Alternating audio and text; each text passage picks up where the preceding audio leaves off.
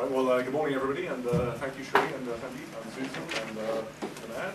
It's great to have a chance to be here this morning, and I've had the benefit of just having had a chance to look around the new facilities that we were just hearing so much about. I suppose there are three thoughts that go through our mind hearing these both very insightful presentations.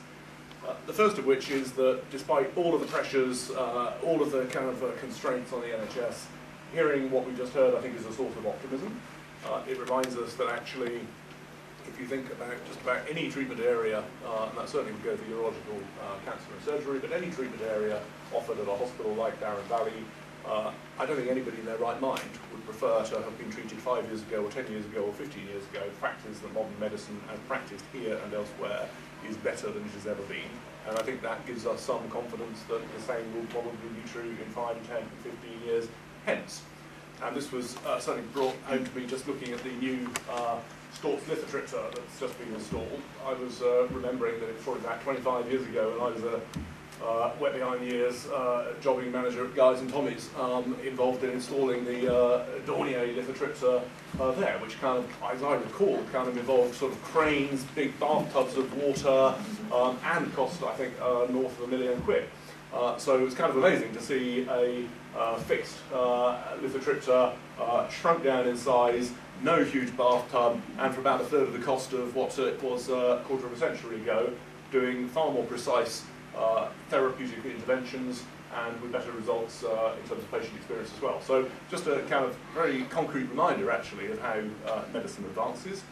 And in the context of cancer, a reminder that although a lot of the headlines that we see are about new oncology advances, immunotherapy, actually for most cancer patients it is also surgeons and radiotherapy that produces a lot of the survival gain. It's not just the stuff we read about kind of in the popular media.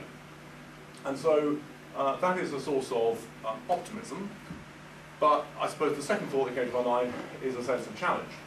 And that challenge is specific to circumstances facing you here, given the growing population, confronting extra pressures on hospitals, clinics, referrals that we want as we're doing public health and education campaigns around getting patients to present earlier, but also the paradox, frankly, of cancer treatment in the round.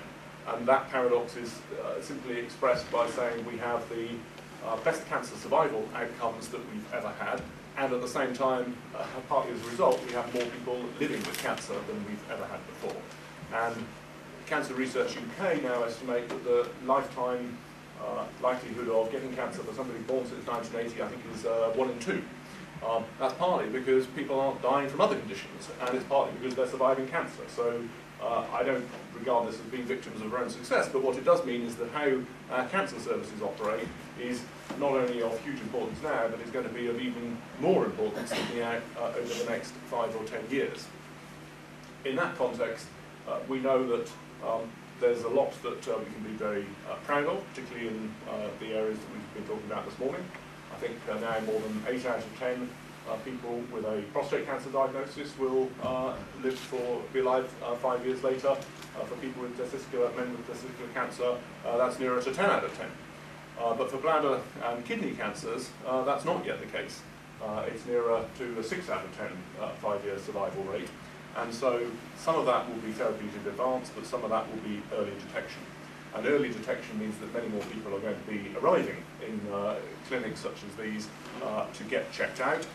And I think that's why the point that Shri was making about how teams are organised, one day, same day testing, rather than people being passed around from pillar to post, the anxiety that goes from kind of wondering whether a test has produced a positive result, sometimes a sense that when patients are interacting with different bits of the NHS, the system, and indeed often the staff experience it kind of success despite the system, not because of it. Changing that through one day integrated testing arrangements, better team working, is obviously part of how we're going to have to respond to this large foreseeable increase in the number of patients who are going to be arriving at Darent Valley and elsewhere for testing.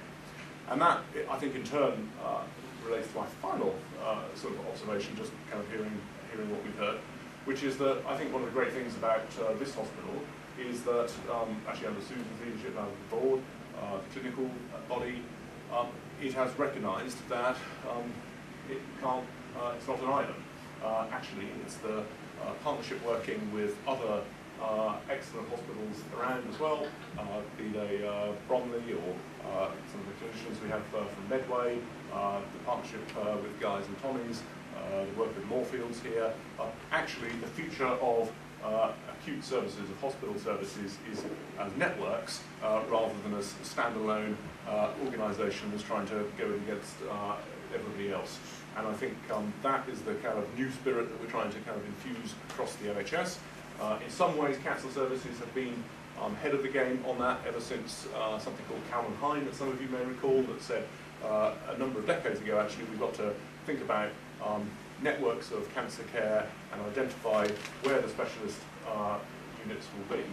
But that doesn't mean they're all at the teaching hospital.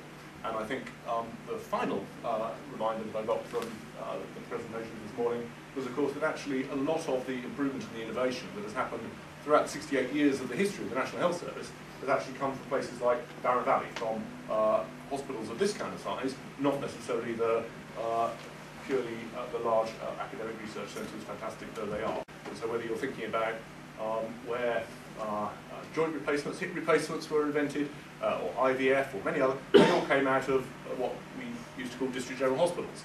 They didn't come out of the big centres, and I think that sense of can-do, improvement is possible, linking research and clinical practice, and excellent patient care we just heard about this morning is yet another fantastic reason why we're all here today to celebrate the opening of this new centre. Thank you so much.